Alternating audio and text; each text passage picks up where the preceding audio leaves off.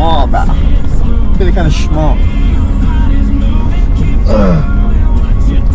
I don't know if you guys can see it, but yeah, I don't think you guys can see it.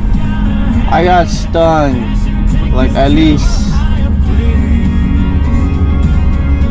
a billion times on my chin.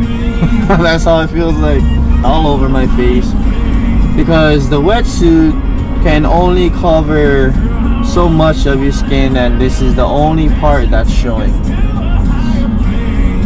So as we were diving, I was like this the entire time, going through the school of baby jellyfishes. It's getting bigger, but that is not an issue for me. I'm pretty sure it's gonna go away. I got stung many times, and yeah. Look into my eyes, I'll stand a fool for you. Nothing I wanna do for you. Girl, I'm gonna let you miss me, bad as I miss you. Woo! Phone calls, sounding so stupid, baby, because the truth is, and now the proof is telling me lies. Oh shit, we're up with the cover. What the heck? Oh, what an idiot. What a dummy. But you never know these days.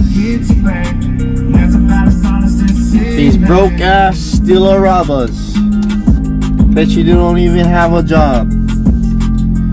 And they like steal Tacomas, huh? Made me buy this and a very expensive security system where I can track my truck. So, you know, better safe than sorry, huh? Yo! Yo. Get your pump on? Yep. That boy. Oh, I was recording, by the way. Yeah. I pretty much filmed everything. Well, since this morning. Cool. Did like a quick gym. You gonna start putting some gym on there too? No, not like not like those peep squeaks in there. Yeah. Set up a whole tripods. For reals? That's so gay. Oh, dude, that's funny. Why? Supposed to go gym and work out. Yeah. Not film yourself. I'm always getting messages from a couple of my buddies in Washington State. They're like, they'll send me little like 20-second, 30-second clips of them like lifting. I'm like, nice job, guys. Alright, you hammers, headed down to the invasive tourney. I'll see you guys there. Shoot! Alright, Gangi, made it to the spot. Morning. Morning! How are you? How's it about? Fiala? Great. Huh? We will dive a couple times. Oh wow! Oh, long time no see.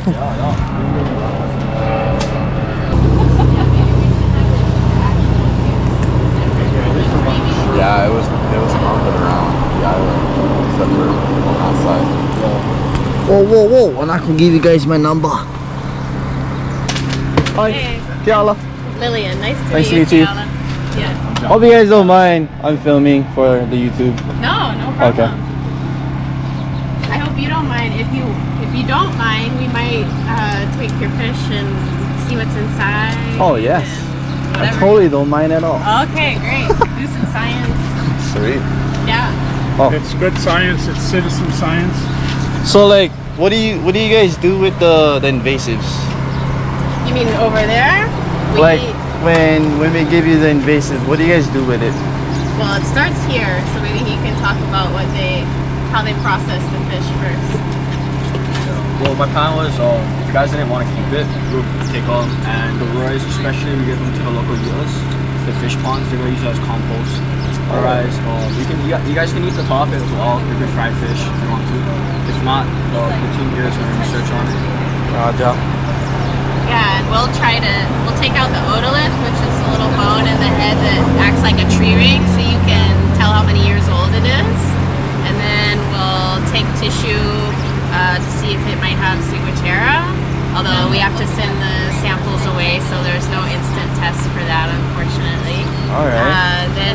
open them up, see what they've been eating, weigh, measure. Okay. Yeah. I remember a tree prong one, and it had like a shrimp. Oh, it regurgitated Yeah. or something. Like it was fresh. I was like, damn it. That could have been like at least half a pound. Shove it back in there. We have a secret scanner to make sure there's no lead weight in them. Okay. Yes. Oh, so the spot where we were at, we had to make sure, because when we got out, had like pebbles. So when we got home, we had to make sure they didn't get any pebbles in the invasives. Yeah, that and lead weights will really make them seem a lot heavier.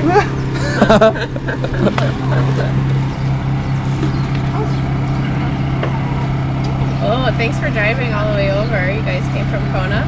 Or you're No, we on just this side and you were fishing over Yeah. there? Yeah, yesterday was junk. Our first spot was south side, and then hole was rough. Yeah. It would probably die out there, but then we went to Kona side. Yeah. Okay.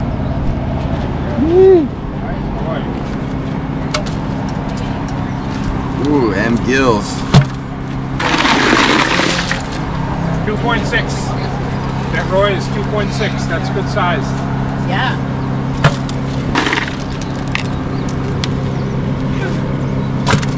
Have you ever heard of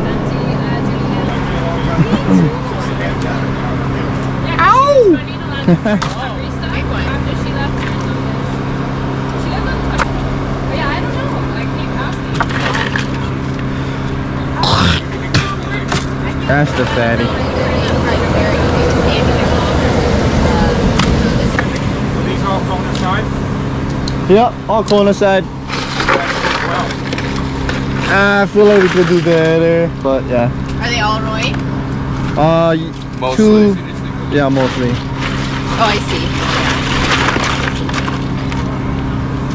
That's some good sized ones in there. I thought you were yesterday. Oh, yes. That's it. Ready?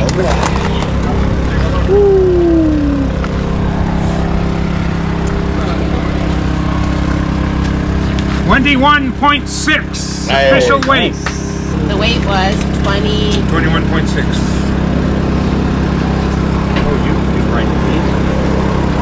Okay, you're assigned. I guess I should have pounds.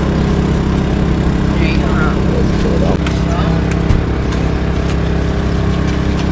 If you want me to write, I can. But figure you guys. You know what he needs all his red better. Such a last minute. I know. So, CIGUATERA is caused by a single-celled algae that lives on like turf algae. And so when KOLE are grazing, they ingest those single cells and they start building up toxins. As Roy eat those grazers, they build up, you know, it's like getting a double hit. They live longer with it.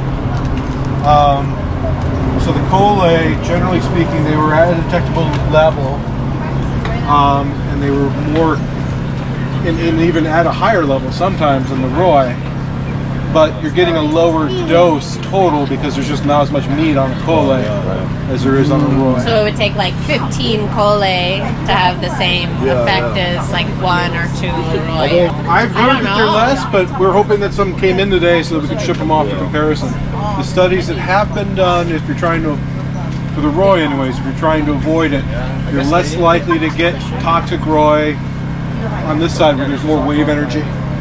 So the algae that the Gambier discus, the single cell that causes CIGUATERA, doesn't like turbulent water so much. So those are the areas that will tend to be a little bit less likely. But again, it's not a not there at all or there. It's kind of just lower numbers. So it's kind of a numbers game. It's all relative. Yeah. Right on, you guys. Thank you for coming out to the first invasive species roundup produced by Conway Punivai. You guys did really great. I know you guys came from very far areas, yeah. So today, you guys will pull out 92 Roy, 9 Taaape, 1 Taal, with a total weight of 178 pounds. Wow. Alright, you guys did good. Thank you for cleaning up the reef, yeah. Sorry.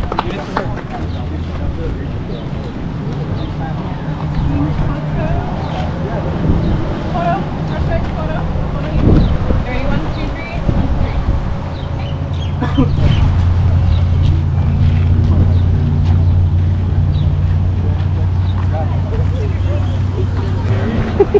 1, 2, 3. 1, 2, 3.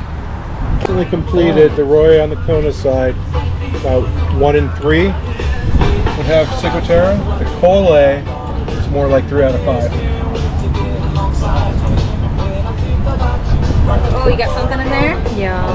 What's a shrimp? We haven't tested any other species, but we just send off some additional species like panini and Is it that same thing? Yeah. Oh, one of those shrimp. That's the best job you get right there. Ooh, look at those teeth though. Right? Damn. You got your picture, yeah? With the Oh, head? yes, I did. I'm sorry, I probably Oh, no, you're good. But the toxin, you cannot tell how strong it is, right? I can with the test results. Oh, yeah? Yeah. No, it was like as bad as one fish would make you sick, kind of. That's, I think, well, I don't, it probably varies by person, how much your tolerance is to it. It definitely is above the FDA recommended limit. And is it true that it's like, it stays in your system? It very well can, yes. Your body will process it eventually, slowly. So it's sort of, nobody's done the studies to be able to say how long it takes. For fish, depending on temperature. That's from the guts, yeah? Yeah, so 3 in the to 6 stomach. months if they stop exposure. So like, From hold the heel, process outer of one, their hold the tissue shrimp, and be and then these guys right here. We used to eat these and they stopped once we need to kind of explode it. And we kind of want to go back such a waste. So yeah, it's about a 1 in 3 chance of Roy from Kona side. It's probably a little less here. None of these is from the east side though, huh? None of these are from these. We don't have very many samples from these sides, so I couldn't tell you anything about the prevalence over here.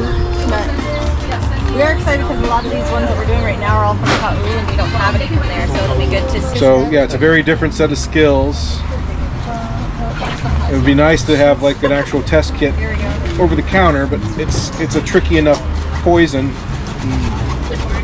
So right now, there's about 5 different flavors of ciguatoxin. So depending on the exact species of the so CIGUATERA is caused by a little single-celled algae called Gambierdiscus. Yeah, so It lives on limu. the really long one. And so when something like a KOLE or a manini eats the limu, it inadvertently picks up those single cells and starts building up toxins. And then when something like a Roy eats it, and then eats multiple fish that have been concentrating, it becomes more and more concentrated as you go moving up the food web.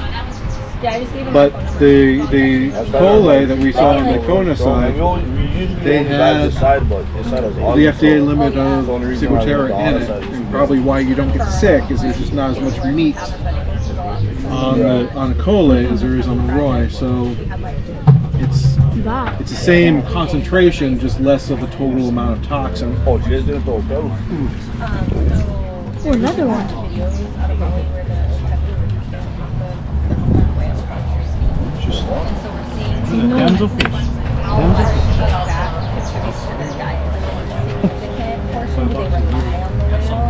That one? Yeah, that's a Gregory. If there are a bunch of We just sent off another batch to Germany. if that's the idea. In addition to the Roy, we're looking, and the KOLE, we've also got Manini, Umamale, So I was all excited. the little browns, the Ma'i'i, the little guys, and some different goatfish species. Just what we've been sampling for other studies. So far, no sign of SIG. I haven't gotten any results back from those yet. So like I said, You guys have like a website if it goes published? eventually, yeah. try to keep up with the website, but I'm not really good at it. I apologize. Would love to learn about it. But yeah, we can. You can just reach out to me. I'm at the university. We're with the Hawaii Cooperative Fishery Research Unit. My name is Tim, and you can reach me at tbg@hawaii.edu. And that's probably the best way to get a hold of me. And I usually, wasn't me, for CIGUATERA. So there's a lot we don't know about CIGUATERA. Thank you. Whether it's always present or whether it blooms and it's like cyclical.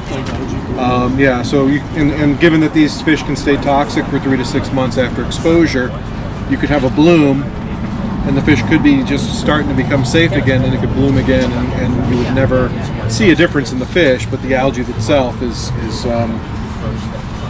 blooming and dying off and dying back. Bigger fish, obviously, you know, while it's not foolproof. Bigger fish will tend to be more likely to have it, particularly with the roy. So bigger and older fish. Areas with higher wave energy are a little bit less likely. So the algae, the single-celled algae that lives on the limu, doesn't like high energy environments as much. So that's part of the reason we tend to see CIGUATERA a little less on this side of the island than on the west side. They don't like the freshwater input quite so much. That's part of it too, potentially. So you might see them less also here on this side because of that. Golf course fertilizer, that was a myth. Well, I mean, it certainly probably doesn't help. It's hard to tease that apart because we don't have very good current data at a big scale on water quality and habitat. Certainly, if you dump a bunch of fertilizer in the water, you're going to have more limu. More limu means that there's more places for that algae to attach to, and so potentially it could be you know, more of a risky area. But we don't have hard data to prove that. Oh yeah, worldwide. They have a really big problem with it in the Caribbean. They have a problem with it throughout the Pacific. It's different species of Gambier discus, different species of the algae though, so that the toxins are all slightly different in different places. They're even starting to get CIGUATERA with climate change in places that they haven't had it before, because waters get warm enough for the algae to grow. In Kauai. Yeah, they're like bigger over there. No wonder they mostly have tournaments over there. Yeah, no, they're kind of big over there. CIGUATERA is a more warm water issue. I have not gotten any samples from there, so I don't really know. I honestly have no idea. If somebody, you know, if somebody offered me to go up there and get samples, I'd happily go up there and try to get some samples. Yeah, Northwest Hawaiian Islands. Oh yeah, I volunteer. No. Sup, you feckus? Just got done with the invasive tourney. I didn't come in first, but at least we got placed in 4th place. Was all good fun. Was all fun and games. It's always good to help out the environment, especially with that reef ecosystem right now. It's kind of all jammed up. Get all kind of opala in the ocean, so it's always good to pick it up. And there's just tons of roys. You only can do what you can. But I got a Tokunaga gift card. Yay! It's better than nothing. It was a really good first time experience for my first tournament. Just headed home and call it a day. At least now I know what I can expect for the next tournament. And it's just a learning process for me because I've never done any tournament. It was a super educating learning experience, and getting to meet all the local divers, all the local hammers out there.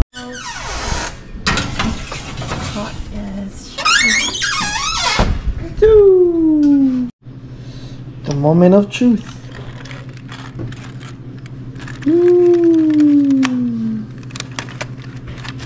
Oh, this guy smells good. Got the secret sauce, mango, ceviche style, some cabbage,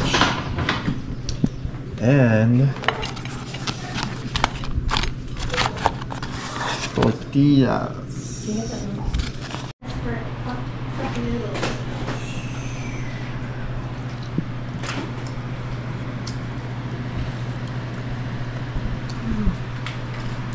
Alright, Diveaholics.